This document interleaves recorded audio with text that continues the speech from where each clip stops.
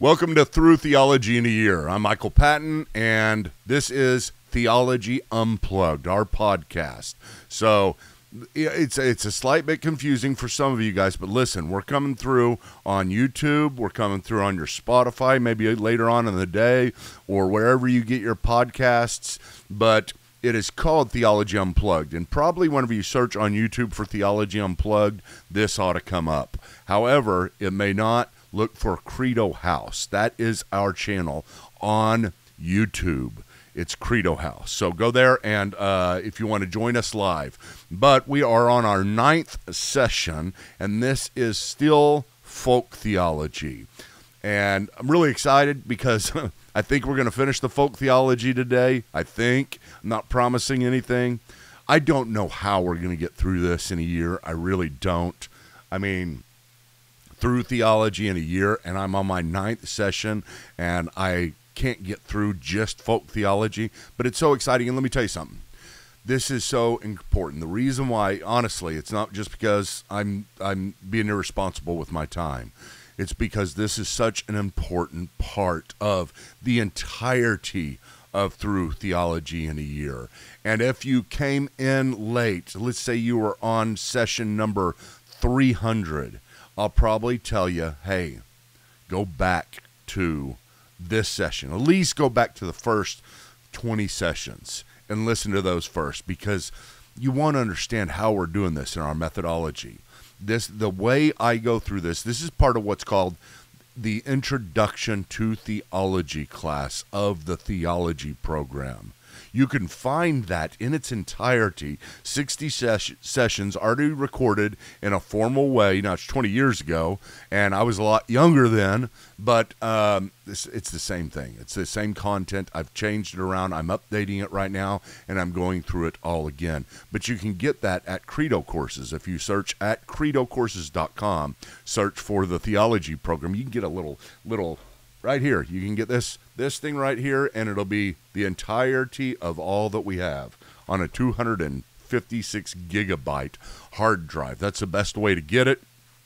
But I've been doing this for a long time. I've been teaching this class for a long time, and I'm trying to convince you right now that this is very important what we're doing here. And you hear me a lot. Wherever I teach, wherever I say anything, I will talk about prolegomena, the prologue to the book of theology. You've got to read it. This is so important. And this is what we're doing here. We're in the prologue. Most of the time, I write books. Here's a book right here, and I've got the prologue. I know people don't read it, so I don't put much in this prologue.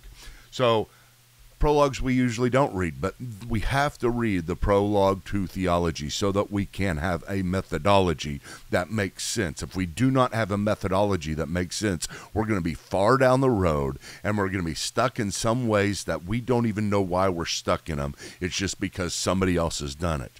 I'm trying to teach you how. We're trying to teach you how to do theology. Now, in folk theology, and one thing real quick, and I've got my book at the bottom. If you're looking in the comments, I've also got this book.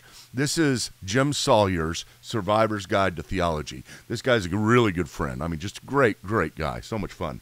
And hey, Jim, if you're watching this, but this is the best prolegomena I've ever read.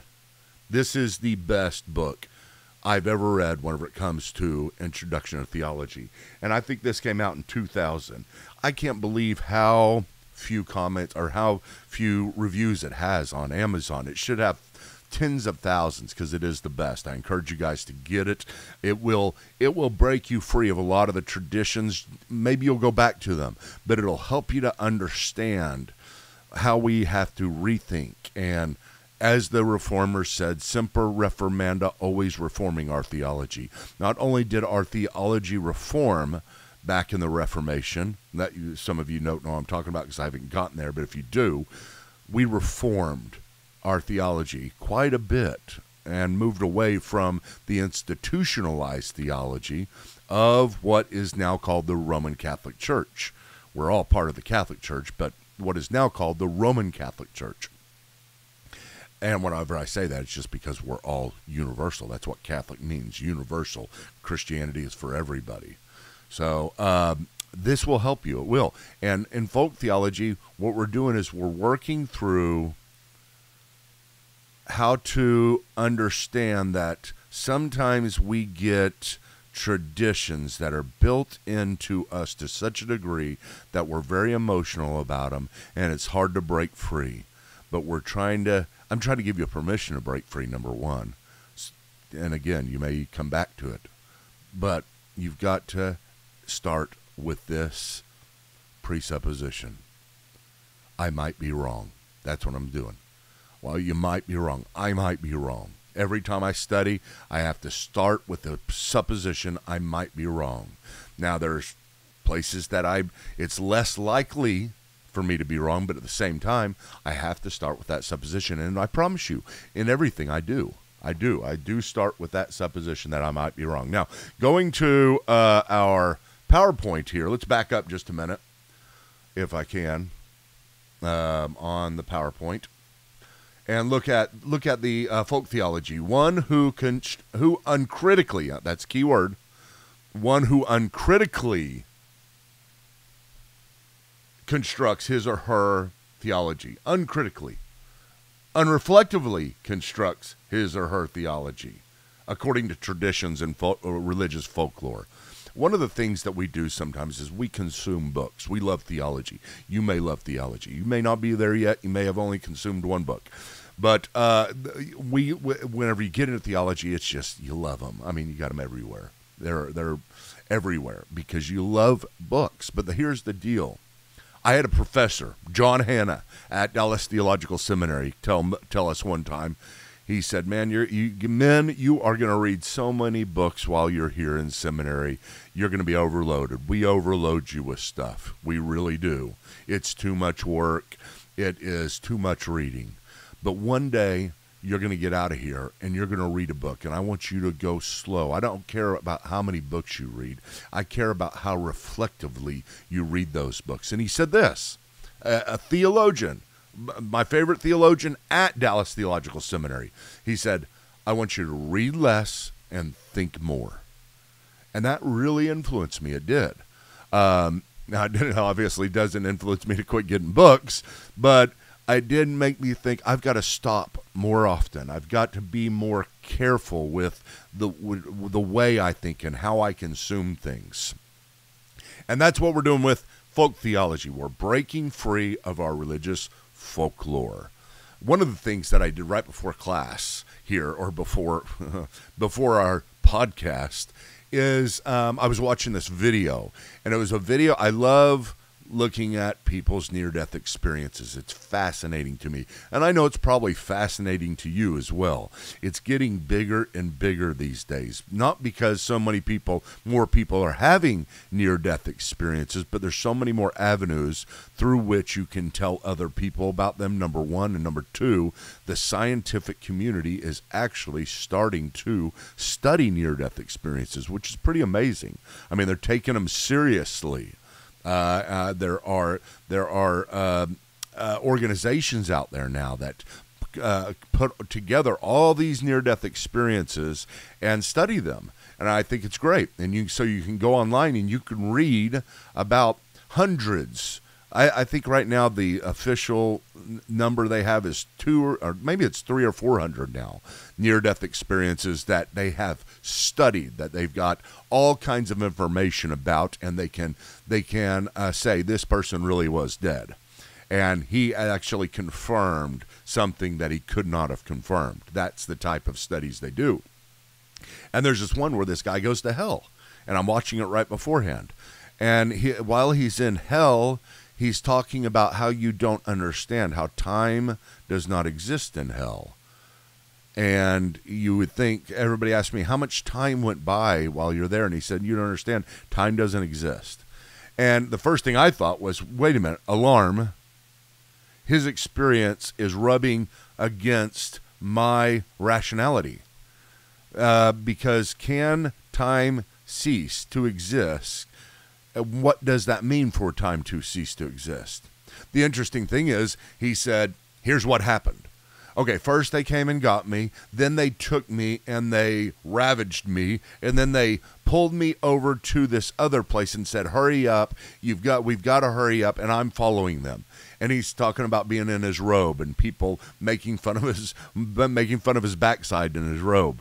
And I'm thinking, wait a minute. I think you said time didn't exist, because you've got a before, right, whenever you got there, before they ravaged you, then you got an after, and then you got a before you walked to this certain position, and then you got an after you walked to this certain position. Therefore, there is time in heaven. It's maybe you're perceiving it differently, but there is time. But I had to think through things. But the main thing that these near-death experiences make me think through is, how does experience relate to my theology? And I say, I can't necessarily deny that this many people are having something happen after their body has ceased to function and their brain has ceased to function. So first and foremost, I look at this and I say, this shows at least that materialism is not correct. In other words, we are more than our body. And something happens. Life continues after death. Those are the first things. But then I start reading them, and while they're all kind of the same, and there's some elements that you can look at and say, wow, these are all the same, and so this really checks out. And it also checks out against my rationality and my understanding of the Bible. But some things just don't. Some things don't check out. Like one I was listening to the other day where this guy said, God told him that everybody was going to make it eventually to heaven. And I thought, wait a minute.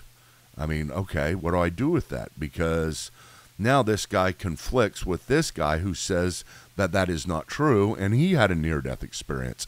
And then, of course, the authority of the Bible. Where does that come in? And that's the thing we're trying to do in this class, is teach you how to place everything: experience, emotions, rationality, the Bible, tradition. All of these things have a play in our theology. We're going to get to that, but we've got to learn to break free and say we might be wrong. So in folk theology, this is what we're doing. Sorry to introduce that stuff with near-death theology. We'll come back to some of it later on, but I'm just saying there are things we've got to think. We got to pull things in and systematically construct our theology in a responsible way. So let's go back to this. Hold on just a second. Let's go back to our examples. And last time, here's where we ended right here, I think. I think we ended with, there we will all have new bodies in heaven. We did talk new abilities in heaven. We did talk about our all sins equal last time. I think that was the big one that may have dislodged you. I'm going to give another one here that can really be effective in doing what I need to do in this first part of the theology program. And it's a difficult one. It's another difficult one. Last time I argued we will not necessarily have, we don't know really, just because Jesus walked through walls, and it doesn't mean that we're going to be able to walk through walls. Why would it? All that Jesus did was appear somewhere and in his new body. And God can certainly make people appear somewhere if he wants them to, but it doesn't mean we have the ability to appear wherever we want. Gravity still exists in heaven.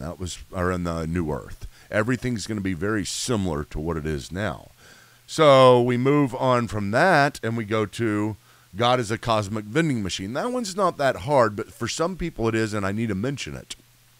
Because some people, whenever you become a Christian, listen, you may have become a Christian, you really think God is up there to answer your prayers and get you whatever you ask for. You're going to be disappointed. Because not only does experience tell you that that's not true, and it will tell you that that's not true, even if you have had experience where you pray for something and you just get it, especially whenever you're a young Christian. That will happen sometimes. Whenever you're a new Christian, God seems to, their testimonies across the board seem to be the same, that people are, God does little special things for you. He did a special thing for me whenever I was young. I asked him whenever I was, 13 years old, no, 12 years old. I was 12 years old, and I was at a cakewalk. A cakewalk. You know what a cakewalk is? Maybe they don't even do cakewalks anymore. I don't know. They were awesome, though. There was like 36, I think there was 36 or 37, 36 places where you can stand in a circle, and there were 36 people that get to be involved. And then the next people, there's all these people waiting in a line to do the cakewalk. And so I get in there, and they play music, and you walk around the circle across all the numbers. And I'm walking, and I'm like, I believe in God. I do. I don't remember not believing in God when I was young, or Christ. My mom taught me about Christ, brought me up in tutelage to Christianity.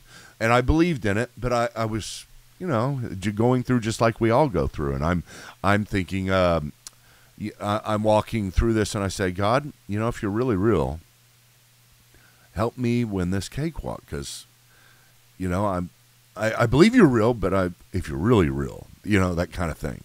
If you're really actually there. And that's what you do sometimes whenever you're young. And sure enough, I won that cakewalk. And I got a cake. Okay, got this chocolate cake, set it aside, take that home a little bit later and eat it. And then I thought, wait a minute. Maybe that was just a fluke. And so I think I'll try it again. So I got back in line and start going around the cakewalk. And I asked God again. I said, God, listen, I know that you're real, but I'm trying to check and see if you're really, really real now. Because I know that you're real, and you're really real, because that last cakewalk, but come on, can you give me more? That might have been a coincidence. And so we did the cakewalk again. And this is the second time I did it. I didn't try before. This is true story. And I'm walking around the cakewalk, and then they stop playing the music, and I'm on the number 17. And you know what they called out? 17. And so I was like, wow, oh my gosh. I don't know what the odds are. 1 in 36 at first, but I don't know what the odds are in doing it twice. And so then I go and get my cake, and I say, well, we ought to shoot this one more time. I don't know, because we know he's really real. He's really real. And now let's try to figure out if he's really, really, really real. And I did it. And sure enough, it's crazy. I won again. And so then I go get the cake, and then I said, one more time, because, why stop? I'm getting cakes and stuff, and God's on my side. He's my vending machine. It seems like I've come into a whole new relationship with him, and this is pretty exciting. And so I go through again, cakewalk, and I don't know what I ended up with the last time. I think I landed on 36, and guess what? It wasn't. I didn't get it four times, yeah. But it was special to me. I don't know what the odds are. My son one time worked out the odds. He says they're astronomical, and me being able to do that.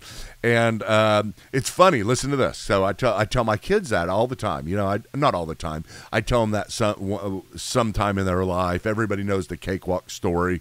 And so I guess they do cakewalks today, because Caitlin, my youngest, she's old now. She's 25 years old now. But she was my youngest one. She was 13. And it seems like just the other day. But they had a cakewalk as well.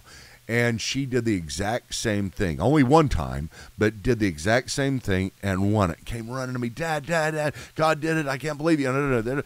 And then my niece, who was right beside her, goes and does it. And you're not believing me. I know you're not believing me, because this is crazy. But she won it too.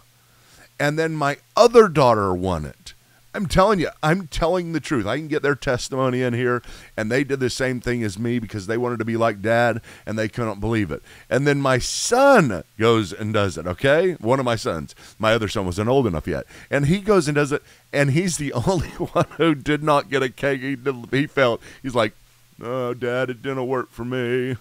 And it worked for everybody else. I felt so bad for him. It was horrible. I was like, God, why? Why, why would you do this to my son?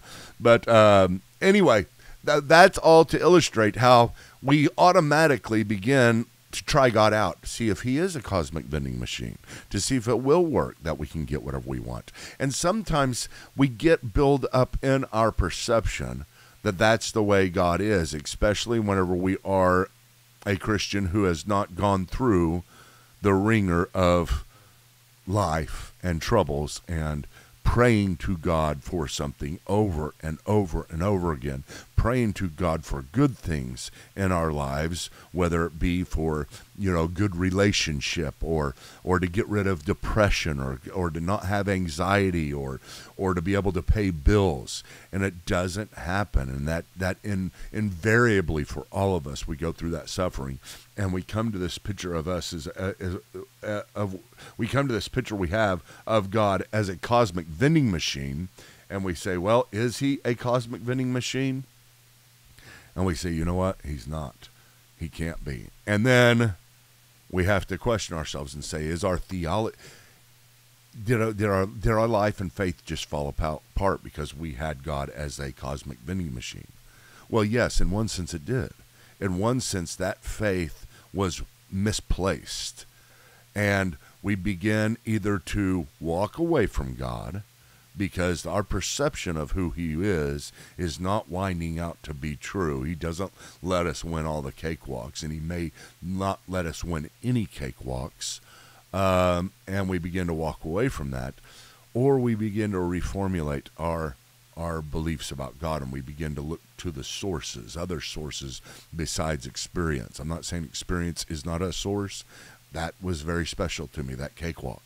It was, and I believe it was God. I've had one other miracle in my life, and I know that sounds weird. The cakewalk was one of them because I don't know how that happened. There's one other. I don't want to talk about it right now. Maybe I'll bring it up some other time, but it's a very difficult one for me to talk about. But it was a miracle. It absolutely was a miracle.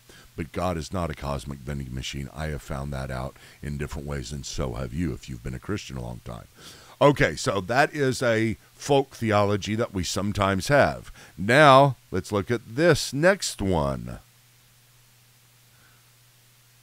Where two or three are gathered in his name, he is present in prayer. Have you ever heard that before? Where two or three are gathered in my name, there I am in the midst before you. That is a passage from Scripture, from Matthew. And you may have, this disturbs somebody, maybe not as bad as some of these others, but maybe it does. But I want to tell you something real quick. That where two or three are gathered in my name has nothing to do with prayer at all. It doesn't. We sometimes get in circles and we pray, and you probably have said this before, or you may have heard somebody say this before, but you're holding hands and you say something like, God, you promise to be with us whenever two or three are gathered. And here we are with many people, and so therefore we are invoking that promise to be with us. Now, you may not think that God is going to do anything special because of that, but you think there is something special happening whenever you have two or three gathered in his name. Well, that is part of, again, our evangelical folklore. It may go beyond evangelicalism. I don't know. But within evangelicalism, you'll hear this all the time. I hear it all the time whenever I'm gathered together in prayer with other people. And they'll say it. I'm not going to jump all over them and say, hey, you're wrong. That passage does not talk about prayer. I'm just going to say, hey, let's just, I kind of peek with my eye open and say, look around, see if anybody else notices. No, I don't. But it's not about prayer. And let me show you something. We're going to go to the Bible and look at the context of this particular passage. Look here. This is in Matthew chapter 18, and it says, where'd it go? Where's if two or three are gathered? For where there, can you see this? Yeah, okay. For where there are two or three gathered in my name, there I am with them. That's where we get it. Matthew 18:20. However, some of you know what I'm going to say, and you know what I'm talking about here. In the context, this particular passage has nothing to do with prayer. It has to do with church discipline. Now, let me back up for a second and ask you, if we do say that, if God is with us where 2 or 3 are gathered. Let me ask you a couple questions. Number one, is it 2 or is it 3? And if you go above 3, is that okay? I know.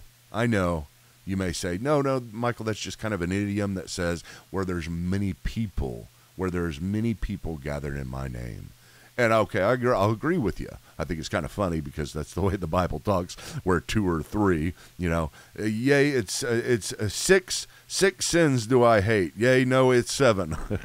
There's always kind of this poetic way to say it, where 2 or 3 are gathered in my name.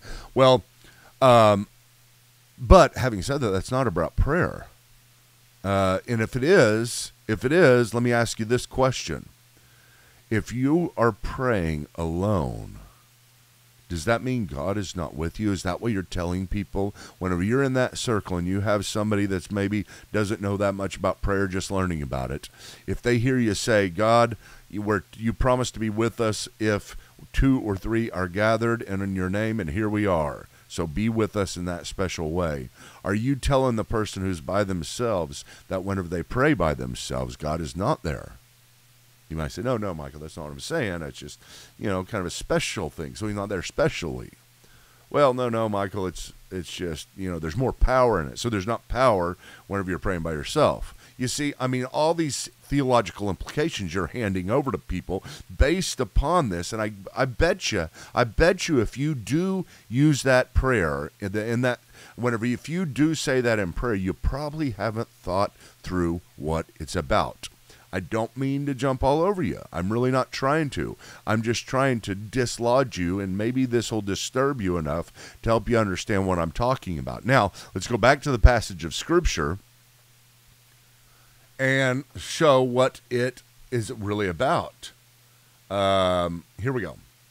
Now, we go to verse 15. If your brother or sister sins, go and point out their fault just between the two of you. If they listen to you, you have won your brother over. So first, we know we are talking about church discipline right here. Let's see if it keeps on in the same context. But here's the deal. In church discipline, whenever somebody, it's just in personal relationships. Let's keep it that way right now. In personal relationships, if somebody does you wrong, what God tells you to do first, before anything else, is keep it private. Isn't that interesting? God wants us to keep it private. It says, go to them, your brother and sister, go to them and point out their fault just between the two of you, not in public, not on the internet. You do not announce things. You want to deal with them privately because God doesn't want to shame anybody right off the bat. He wants you to work through this. And so here we are. Two people, and whenever somebody sins, you go to them by yourself and talk to them. What happens if they don't listen? If they will not listen, take 2 others along with you so that every matter may be established by the testimony of 2 or 3 witnesses. Now, you see what is going on here is you have God going back to the Old Testament, the way in which all matters, this is just very practical, all matters need to be settled is kind of with more people, okay? You go to somebody and say, listen, you were wrong to do that to me. And they say, no, I wasn't. You got to understand, here's the reasons why I didn't. And, you have an argument. You have a serious disagreement. And then you say, hey, listen, will you come over here and listen to this? And, hey, will you come over here and listen to this and see what you guys think? That's the idea. You're bringing people into the conversation. You're not bringing your wingmen. Sometimes that's what we do. I'll go get a couple of people that already agree with me, and then we'll get you. No, that's not what it's about. It's about bringing in 2 other neutral witnesses that can listen to the case between you guys and help decide. This is what we are to do as Christians. Neutral people. I'm telling you, if it's not neutral, it doesn't make any difference. You are not following this. It is not. You are not doing what the Lord says to do in times where there is substantial disagreement, problems, relationship problems, whatever else it is going on. And so you bring the 2 or 3 people together, and then it says, listen to this, here we go. If they still refuse to listen, tell it to the church. So here we go. If this is assuming those 2 or 3 you brought with you up here do agree with you and say, all 3 of you are saying, dude, you're wrong. You got it wrong. This guy is right. So, say you're sorry. Change. Do whatever is necessary to resolve this situation because you were at fault. And if the person still says, I'm not at fault, then you bring it to the congregation. And in this situation, it says the church. And so this is a situation where you're bringing Christians together, probably the pastor and people of authority at this point, an elder, however your authority system works at your church. But you say, hey, will you listen to this? And you bring it to the church, and then the church says, yep, you're wrong. That's the assumption here. The church agrees with you, does not agree with them. Because if they agree with them, we don't have to go to the next step. But the church says you're wrong. If they still refuse to listen, tell it to the church. And if they still refuse to listen, even to the church, treat them as you would a pagan or a tax collector. Okay, this is where you say, hey, listen, we just can't be in this relationship anymore. It's not working out. It's too hard on me. And I know you've done wrong. Other people, neutral people have come in, and then even the neutral bigger congregation or elders within our church have said that. So you're still not repenting. So at this point, I have to move away. You have to be away from me. That's the idea. You have to be away from us, this situation, because you are unrepentant and you've done something very, very wrong to us. And then what is the situation? It says, truly, I tell you, whatever you bind on earth will be bound in heaven, and whatever you loose on earth will be loosed in heaven. What does that mean? What does that mean? That means whenever you get together in this situation, under God, in prayer, in doing it right, neutral, everything that I've said, that whenever you do this, what this means is that you have the authority in this situation of God. It doesn't mean you're infallible. Everybody still could be wrong. And I've seen situations where the one guy who keeps on saying, no, you don't understand, he ends up being right. But in this situation, okay, the way God has set it up in the church is that, generally speaking, the group is going to be right, even though there's exceptions. And in that situation, the group has authority. Well, how do you know he has authority? Well, let's go back. Again, I truly tell you, if two of you on earth agree about anything they ask for, what are we talking about here? We're not talking about prayer. We're talking about this situation of church discipline. It will be done for them by my Father. For, now we're finally to this verse, where 2 or 3 are gathered in my name, there I am with you. So this is simply talking about in the presence of church discipline, whenever you've done it right, you have God with you. His authority is with you. Again, doesn't mean infallibility. It just means his authority is with you. And that is great. I mean, what a great thing to have right here. But it is not about prayer. That's what I'm trying to do. Now, does that really dislodge you? I don't know. I think it's a good example. It's a good way in which we misunderstand things and it becomes part of our folklore. You may have gotten very angry at some of these, like with all sins being equal. You may have said, Michael, I don't care that you say all sins are not equal. Because I know that they are, because I've heard it so many times and it sounds great. You see, what will end up happening is people get folk theologians, whenever you're intent on holding on to your folk theology because you've always held on to it. The only recourse you have is your emotions, because the arguments are not there. The arguments are not there. You can't justify it just by saying It's true because it's always been true.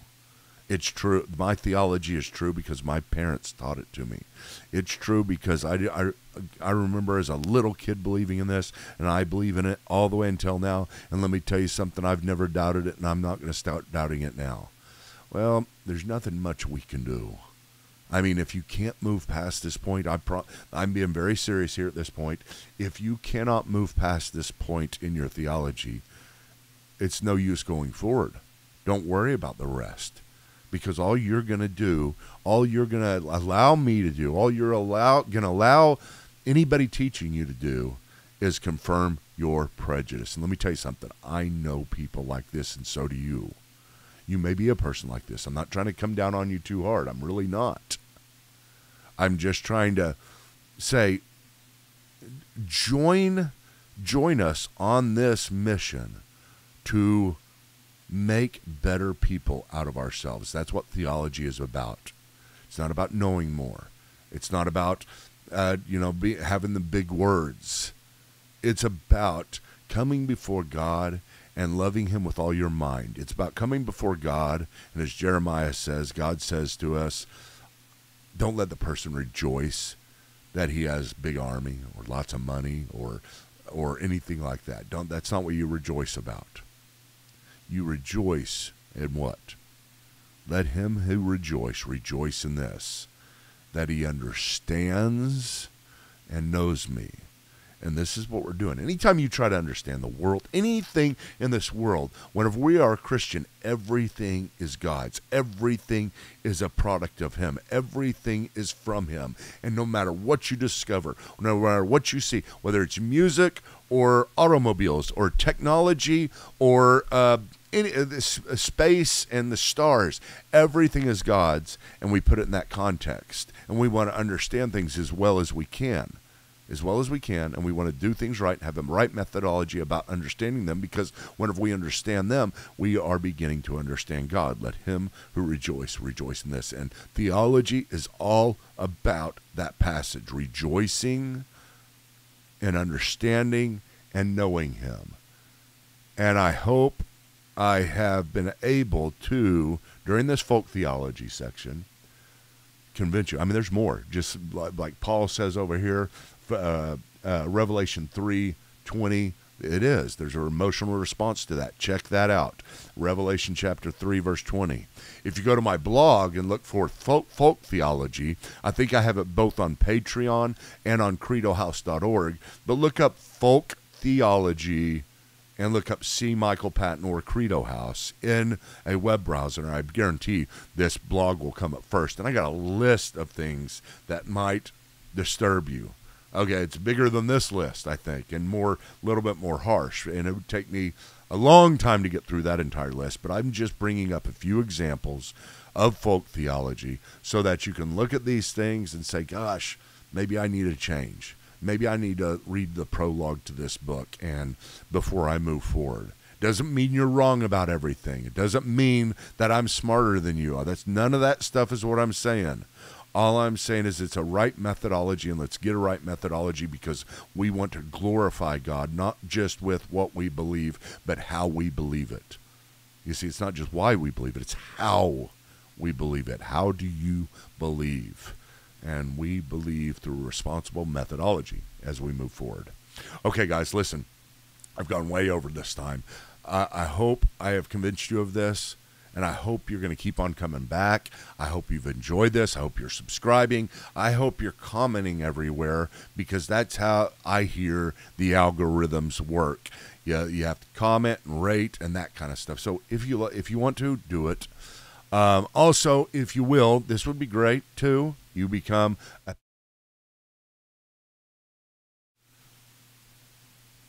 well, that didn't work. You become a patron at patreon.com/C Michael Patton. Patreon.com/C Michael Patton. That's the place to go. I would love for you to to support this. This is the way I make a living. It really is. It's the only way I make a living. I've been doing ministry for 23 years in such a way. This is the new avenue for it, but it would be great to have your support. But also, we give away so much free stuff if you become a member of Patreon, and so that is really cool. I'm going to try